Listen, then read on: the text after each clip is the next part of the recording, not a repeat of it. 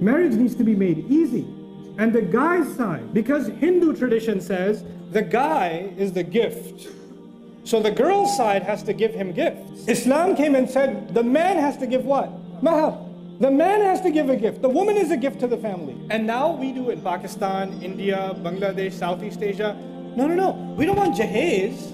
We don't want gifts from the girl's side, but there should be something. At least a fridge. You know?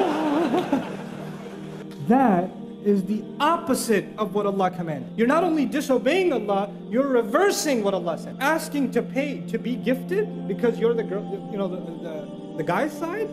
That's like way beyond haram. I don't even know what the category that belongs. The shaitan is giving you like 5 stars for that one. Do not fall into that category.